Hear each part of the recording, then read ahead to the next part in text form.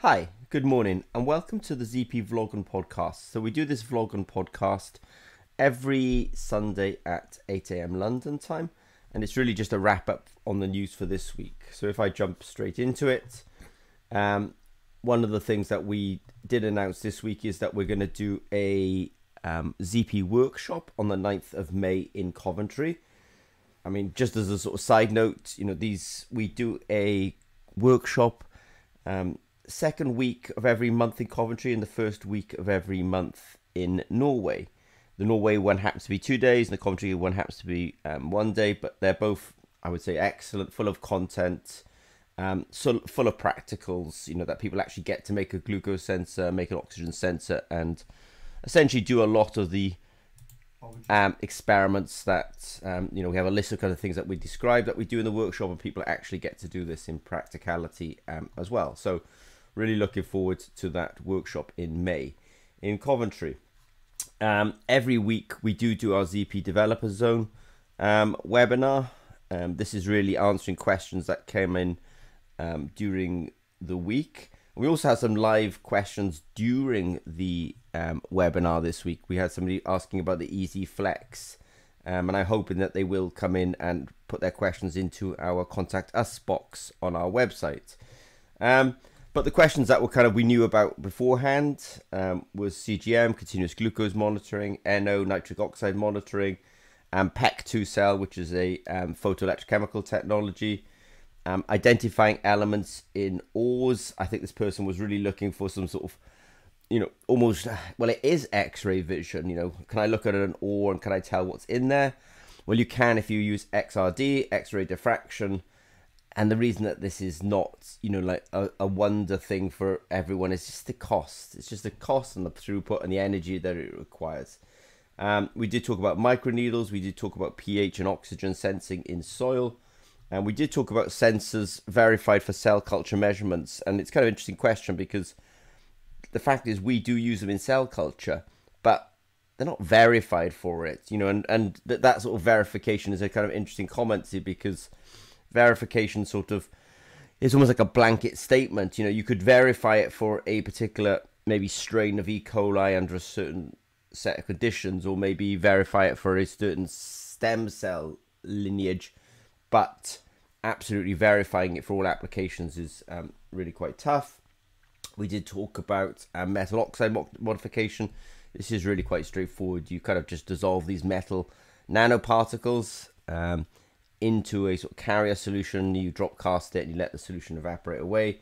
And then we also talked about streptavidin modification of electrodes, and we hope that was useful to the people who put those questions in this week. Some other news from Zimmer and Peacock this week. We are also being put out a few articles. An interesting inquiry about sensors for cooling fluid contamination. So I love these industrial applications. A lot of what we do at ZP is medical related. We are ISO 13485. This means that we have a certification that allows us to develop and manufacture for medical products, mostly around biosensors and electrochemical biosensors.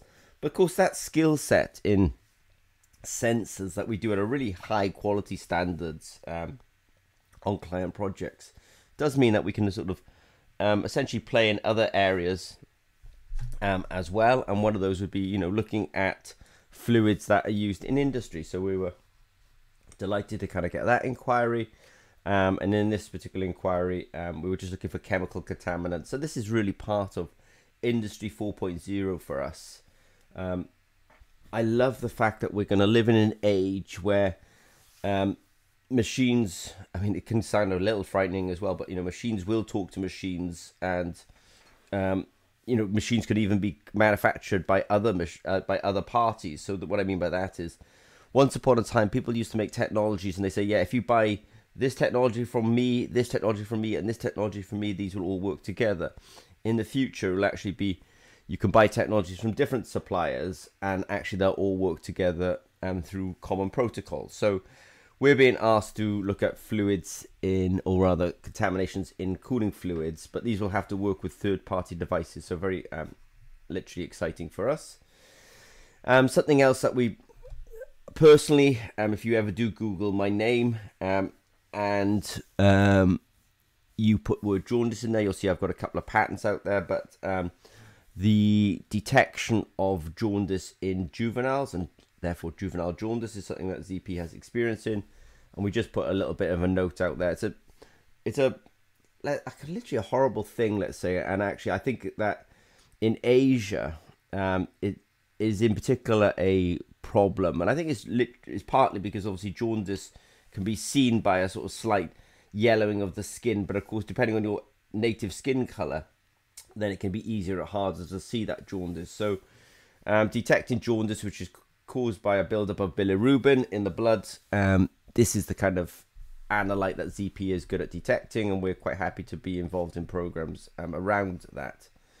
And we also something that we've also quite good at ZP is it's a funny old thing. I've been personally involved and not involved in, well, involved with paracetamol quite a bit, even started with my undergraduate work. I was making molecules that were very similar to paracetamol. I think it's called acetaminide. It's been such a long time since I've thought of the chemical name.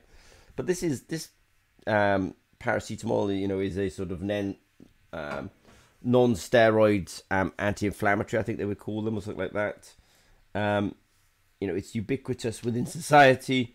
You can buy it over the counter. The problem is that either people deliberately or essentially by accident, or sometimes even animals ingest this paracetamol and actually take it in toxic levels. And therefore, when you're kind of coming to the ER room or the intensive care, they need to be able to check whether you've got paracetamol levels that are particularly high. Paracetamol is horrible because it causes liver failure or liver damage followed by liver failure. But it is something that we can detect on the kind of technologies that we like to do at ZP. So we just put out there as a sort of little note about the effects of paracetamol toxicity, and just to kind of comment that ZP actually can detect or create technology to detect it. Something else that we put out there this week, at ZP we do have an awful lot of technologies around nanopore, and so I was just making a point this week of promoting the fact that we do have these nanopore technologies. I mean, a nanopore is essentially a how do I describe it? A surface, and through that surface there may be a hole that has a sort of diameter of something like 20 nanometers. Now what you can do is you can measure the resistance through that hole. So if I put an electrode either side of the hole and applied a voltage, I'd have a current passing through it. Now, because the hole is so small, it's kind of on a molecular scale hole. As molecules go through that hole, they cause a change in resistance. And the profile of this resistance change can be used to identify that molecule or to count that molecule. So at ZP, we quite like new technologies. It's funny because I was about to say that nanopores are new technologies, but I realized that actually nanopore technologies sort of started its life in the early 90s. So like everything that's great in the world, say, it's 30 years since this kind of technology was first considered. And I think that genuinely is the way of things, at least in science and engineering, that it can take 30 or 40 years or something to really realize its full potential. So at ZP, we do have some nanopore technologies. These are kind of enabling technologies, and we're happy to be kind of involved in that kind of science. Something else now, this is probably for us, I mean, this is a sort of personal thing at ZP for us, that we're going to have a Scandinavian Sensors Summit on the 13th to the 14th of September 2023. Now, what does this mean? So the Scandinavian Sensors Summit for us is a bringing together of people and companies that are interested in sensors. Now at ZP, obviously, we're very interested in biosensors, medical applications. I have talked about industry applications today and Industry 4.0. So really, this conference is almost a kind of collection of all things that we find personally and as a business quite interested in. So we're talking about digitization for a sustainable future. I love the fact that we are literally digitizing this world. I mean, Google Maps is a classic example of digitization, and we are going to talk about detecting chemicals in the liquid phase. So what can I say by that? For example, glucose will be a classic detection of a chemical. We are going to talk about condition sensing. So condition sensing would be sort of what is the condition of this environment or this piece of equipment. So a piece of equipment might have a certain vibration, and when it starts to malfunction, that vibration can start increasing. And so that would be a sort of condition monitoring on that sensor. And we're also going to have talks on detection and quantification in the gas phase. So at ZP, we do talk a lot about biosensing, and we often talk about the liquid phase. Now, we have stepped into the gas phase. Can I say it a little bit? So we do want to talk about that. And we also want to talk about sensors in space and sensors in the sea. This is more like an applications, but I do love the idea that literally I know that there are sensors in space. So for example, there are sensors in on the Mars rovers, and these sensors on the Mars rovers happen to be ISEs, ion selective electrodes. So it's exciting. We're also going to talk about sensors for aquaculture and agriculture. Super interesting topic for us. The human populations, is going to need food, and it's going to need that food in a sustainable manner, and this has to be a balance between agriculture and aquaculture. So I know that people can be quite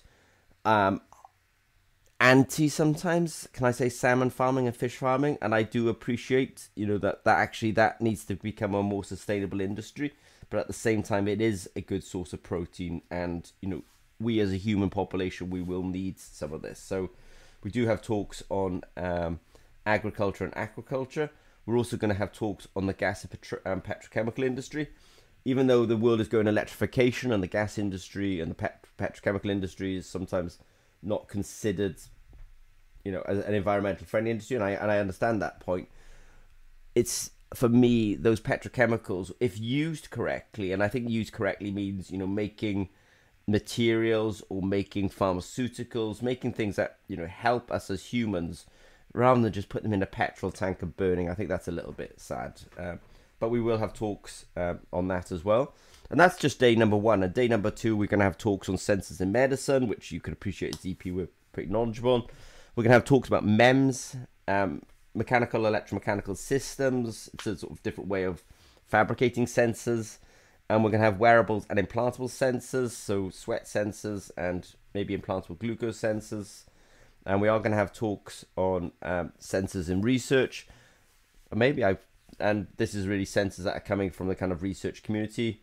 And then we are going to have actually some, I really want to support the startup community. I just heard this morning that VC funding in the startup community, I think globally, is like 50% down on this time last year. So it is going to be tougher for companies to sort of start up in that sort of mode. But we do have our Scandinavia Sensor Summit. You can see we're already planned for a very busy schedule, if I can put it that way. And I just want to say that registration actually is open for that. So if you start Googling Scandinavian Sensor Summit, maybe put Zimmer and Peacock in there, you will start to find the ZP Scandinavia Sensor Summit.